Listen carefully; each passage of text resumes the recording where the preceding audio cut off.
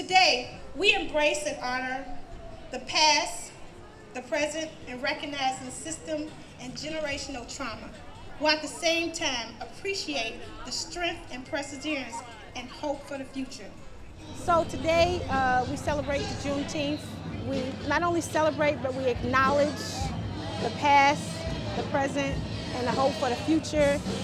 And so today, we just really think about those and acknowledge what we have achieved as well as things we have to do in the future. After our nation's founding, and more than 2 years after President Lincoln signed the Emancipation, Juneteenth is a day that we acknowledge history, we acknowledge what freedom meant for enslaved peoples back in 1865 who learned of their freedom 2 years after it had been granted to them. And it's also a wonderful day to center Black culture, center African American culture and lives, and celebrate their excellence, their creativity, and their courage. So it's a day when we can really celebrate members of our community, and I'm honored to be a part of it.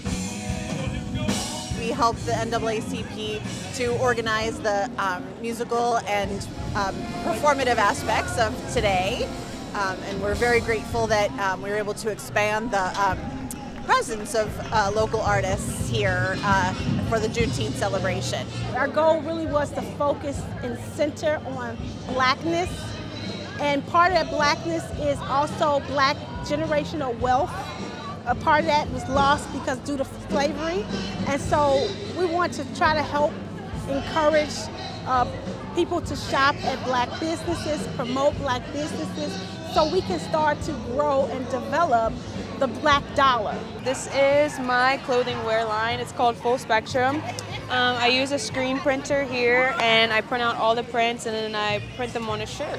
So I've been doing screen printing since I was 14, and once my mentor died, I decided to pick up the business, and now I have my own. So I have here some of my photography. I started out pretty early when I lived in New York City, so a lot of these photos are from the New York Botanical Garden, and just anything bright and whimsical that I see, I love taking photographs of.